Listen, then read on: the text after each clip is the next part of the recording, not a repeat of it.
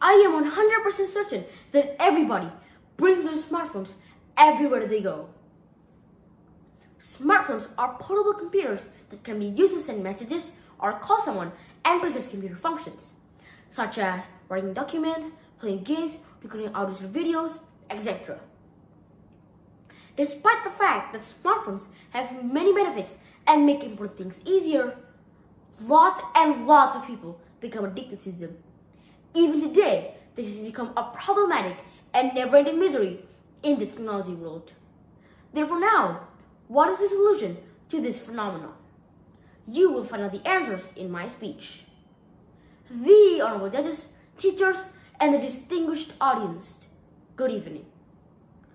I would like to, first of all, dedicate my deepest gratitude to the judges that have given me the opportunity to deliver my speech, entitled, How to Overcome and Break Free Smartphone Addiction.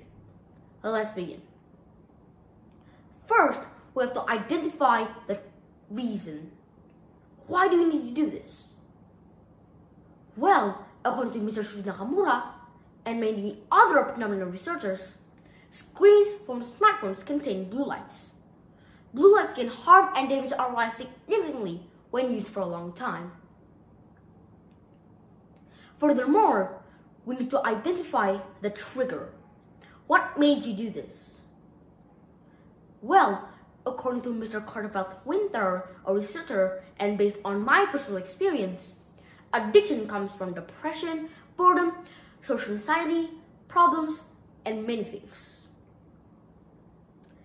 Now, we can start to take action to break this habit. One way is to replace smartphone activities with other level activities, such as playing with friends, maybe reading a book, and many other things that you can do.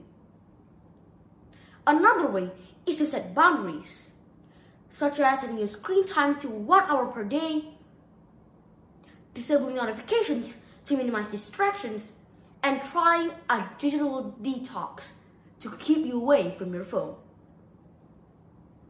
Well, the honorable judges, teachers, and the distinguished audience, don't let the phone control you, you control the phone. I am Jantani Surum from the 7th grade. Good evening.